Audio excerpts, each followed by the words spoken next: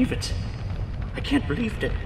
After so long and so many tries, I've finally made fire. It's beautiful. Oh, look at it flutter. It flows and floats. Oh, you did it. You did it, you son of a gun. You. Oh, who's the greatest wizard? Who's the greatest wizard? I am Wizzo-Wiz.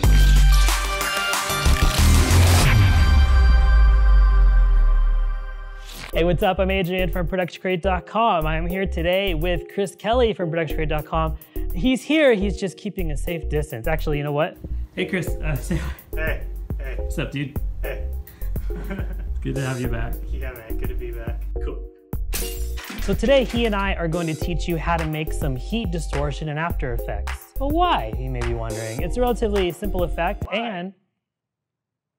Good question. It's a relatively simple... Did the fact that I just spit directly at the camera and almost hit it show up on camera? It might have, yeah. It just shot out.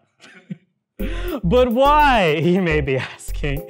It's a relatively simple effect, and there's a lot of plugins that already do it. Well, I've got problems with those plugins. First of all, my big problem is none of them can be tracked. You can't track them into the footage, none of them. And you especially can't track them in 3D. The way that we're gonna show you today can be tracked and will also work with 3D camera tracking. So it's way better. It's not even hard, it's gonna be easy. And sometimes even when you try and mask off an area where you want the distortion rather than just have it over your entire comp, you're gonna get like ghosting around the edges. It doesn't happen all the time, but it happens, any is too much, really. So my method doesn't have that either. Hey Chris, did you notice on the last video, a lot of people were commenting they really like your longer hair, dude. Yeah. What do you say we give the people what they want?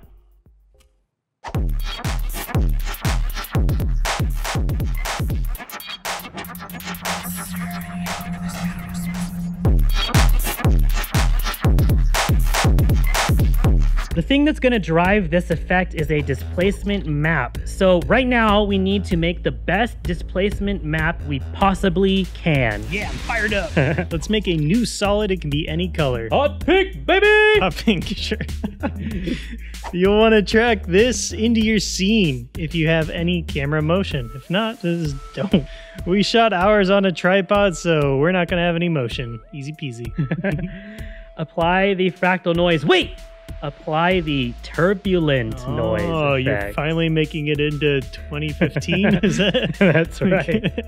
For the fractal type, you can really pick whatever you want. It doesn't really end up mattering that much. Dynamic is probably your favorite, so just go with that.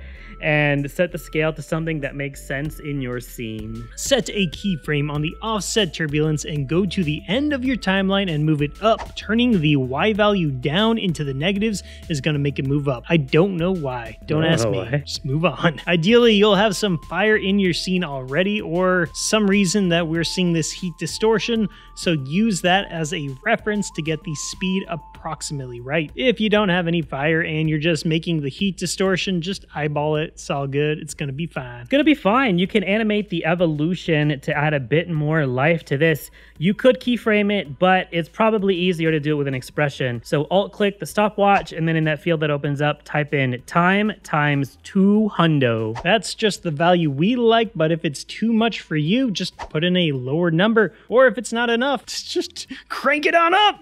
Crazy. You're crazy. Oh, I like that. That's not bad. Yeah, that's good. So now we need to draw a mask around where we want this displacement to occur. Again, if you have fire or heat source in your scene, use that to guide you. Let the fire be your guide. We're making ours a bit shorter than our actual fire, and this next step will show you why. Chris, show them why. All right, click the little triangle on the corner of the pen tool and change it into the mask feather tool. This allows us to add some additional points to our mask, and that's gonna allow us to better control the feathering. Now we can add 2 at the bottom edges here, 1 at the top, and we can pull the top one way up and make the mask super soft at the top, but less so at the bottom. We can pull those bottom ones out a bit to add some feathering down there too, or we can just turn up the mask feather. You can still use those controls even if you have the feathering points. At this point, you may notice the color of your solid creeping through on those edges. Hot pink, baby! Hot pink! This might cause problems, it might not, it kind of just depends, but let's go ahead and get rid of it by changing the blending mode of our noise from normal to none.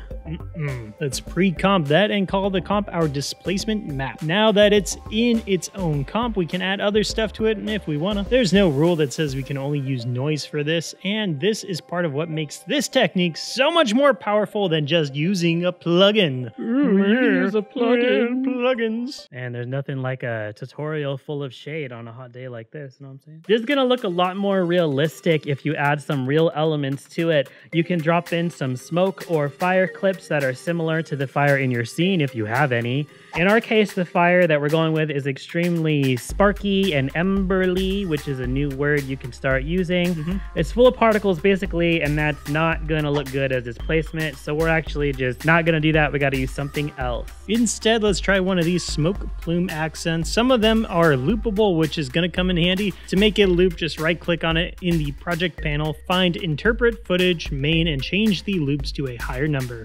1 billion should be enough. If you need to loop more than one clip, it's going to be way faster to use the free Crate looper script instead, so just do that. We can drop that in and hit the PUTS switch, that is the preserve underlying transparency switch, so it stays within our mask. We can also give it a transfer mode so it interacts with the noise a bit more. We're gonna go with overlay, but you could pick a different one. It just depends on what clips you're using and the colors of them and the colors of your noise and all that. So just pick one, you know? But anyway, now we have a displacement map that is way more organic and dynamic, and any other After Effects tutorials, buzzwords you want to use to describe it than it would be otherwise if we had just used some flat noise. Back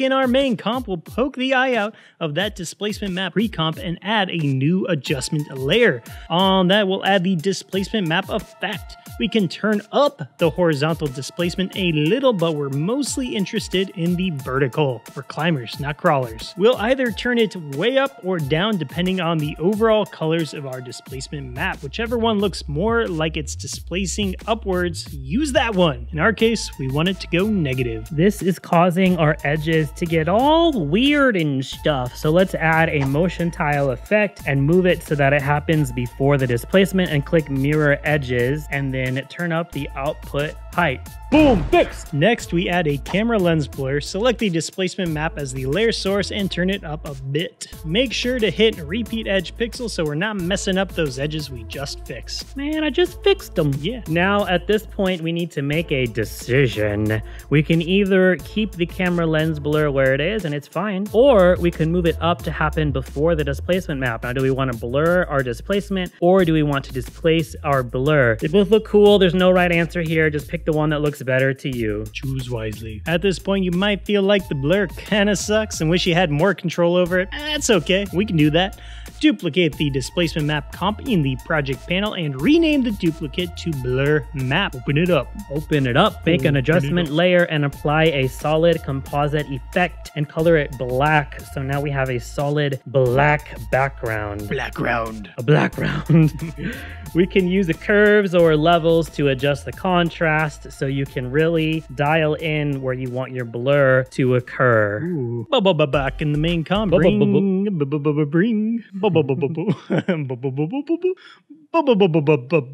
in the main comp, bring in the blur map and set the camera lens blur effect to reference that one instead. Now you can adjust it as much as you want to get your blur looking Perfect. In our final, we went through this whole process twice so that we could have some distortion under our fire as well as atop it, under and atop. And now that we've got that looking perfect and awesome, let's tackle a more complicated example, because I told you that we could do this in 3D. So let's do it in 3D. We're gonna use this footage of an abandoned building and it's gonna look really cool. Or should I say warm? Or should I say warm? Yeah, let us know who should say warm in the comments below. First, we need to track the footage with the 3D camera tracker. Perfect. Yeah, it was easy. Let's head over to FootageCrate.com and grab a whole bunch of burning fire effects and place it into the scene. Instead of using the target tool thingy thing to make 3D planes, we're just going to be selecting individual points and making reference nulls from those. Then on those fire clips, we make them 3D and Make them 3D and just move the anchor point to the bottom. Hold down shift as we parent them to the nulls. It's actually a good idea because holding down shift while you parent something makes the child layer inherit all the transform values of the parent layer. Basically, what this means is the fire clips are going to jump to the correct position. That way you don't have to copy and paste a whole bunch of stupid numbers. Then we can delete the nulls because we don't need them anymore. And what are we going to do with 100 nulls? Train them. Train them to fight for us.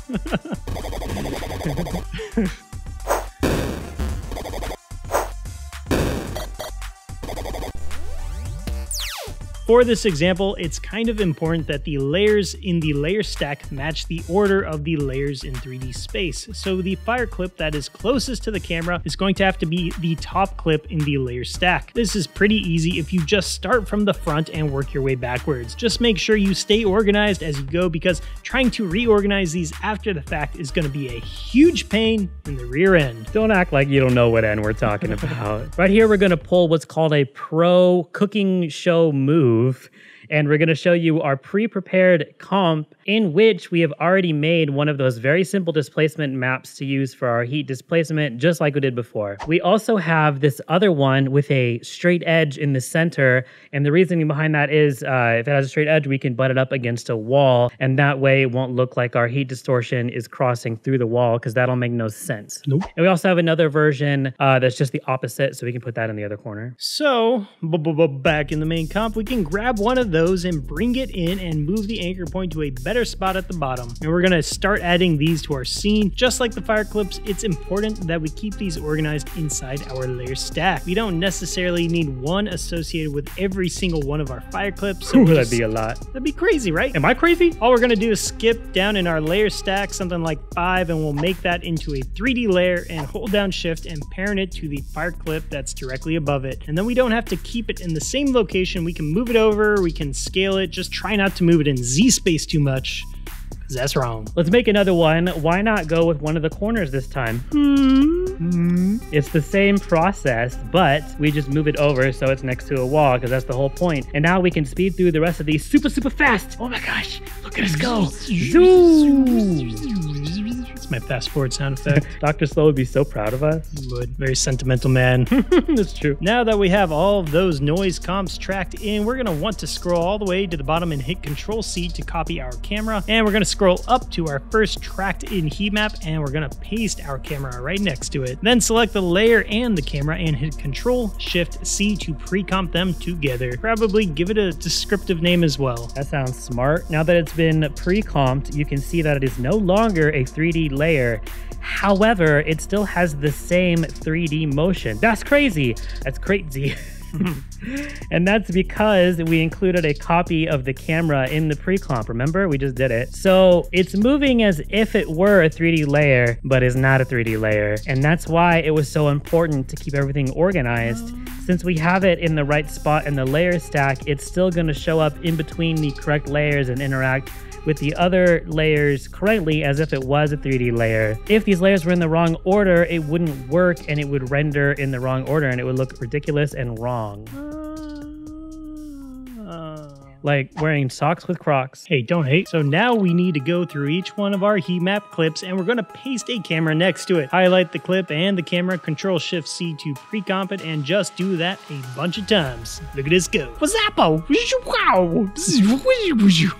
Those are some fast sound effects, dude. Thank you. We ended up with 12 different displacement maps, a baker's dozen -1, which is kind of a lot. This composition is starting to get real crazy. Who you calling crazy? So let's just solo our top heat map and our footage. So like we said before, this heat map is still moving as if it were in 3D space and interacting with the other layers correctly. So let's add a new adjustment layer directly below it, and let's poke out the eye of that heat map because we don't need to see it ever again. That's right. From here on out, this is going to be the same process as before. So let's add our displacement map effect. Select that first heat map as our displacement source and turn up the vertical displacement. Try not to go too crazy because if you remember, this time we have 12 displacement maps as opposed to the 1 or 2 we had previously, and those are going to add up real fast. Count them, baker's dozen. -1. Wish there's a better way to say that. And now we have a little bit of heat displacement, but it looks like it's tracked to the camera and correctly in 3D space because it sort of is. Yeah. Sort of. Yeah, It's a 2D effect though. Yeah. That's why this is neat. You know, it's a 2D effect, but it looks 3D. Now we just want to do all the same stuff as before. We add the motion tile to fix the edges. We'll add our camera lens blur, and that is looking pretty awesome. At this point, we'll rename the adjustment layer Heat Displacement 1, and we can duplicate it, and now the duplicate is going to automatically be named Heat Displacement 2, which is exactly what we want. And we just need to move that down in the layer stack to be next to the second heat map, and we'll just poke out the eye of that as well. We don't need to see it. I don't want to see it. And now in the second adjustment layer, we'll just change the layer that's being referenced in both the displacement and blur effects from heat map 1 to the new and improved heat map 2. And now we have 2 instances of the heat distortion that both appear to be chalked perfectly into the footage. Because, like I said, they kind of are. So that's super neat, but now we just need to keep on duplicating this over and over and over and making sure that there's one for each heat map. Woo! Look at us! We're going so fast! And eventually we're going to end up with exactly what we want, and that's an entire room full of 3D heat distortion. And that's awesome because all of this distortion is going to interact properly with our 3D layers, even though the displacement map and the camera lens blur are both 2D effects. And you can't do that with any heat distortion plugins that are on the market currently. So now we just need to unsolo, because that movie was, it didn't really work for me. All of our other layers and everything is working perfectly. We'll add some finishing touches like some color correction and maybe some smoke and embers, and we can find all that stuff on FootageCrate, and that's it. That's the end. I mean, the movie was, the train scene fight was pretty cool, but yeah, I mean, I don't see a sequel happening. So I hope you guys enjoyed that. I hope you learned a lot, or at least learned some. You know, on FootageCrate, we've been adding a lot of fire and explosion related stuff lately. So there's new explosions, which are awesome. Honestly, some of the best stock footage explosions I've ever seen. We've got new fire as well, including loopable fire that you could use in conjunction with this. We've got sparks, we've got smoke, as I mentioned earlier. So make sure you go check that out. Also, if you didn't already know, we just recently launched a new channel, which we've got some big plans for. So if you like us and you want to see more of us, go subscribe to that channel. It's called The Creators. We'll link it in the description below. And that's it. I've been Adrian Jensen from ProductionCrate.com. Make it awesome. Bye.